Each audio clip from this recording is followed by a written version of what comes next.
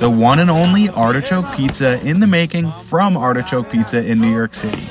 An aggressive amount of pizza dough comes together, gets tossed in flour and slapped around a bit, then stretched until this monster dough is ready for their famous cream sauce.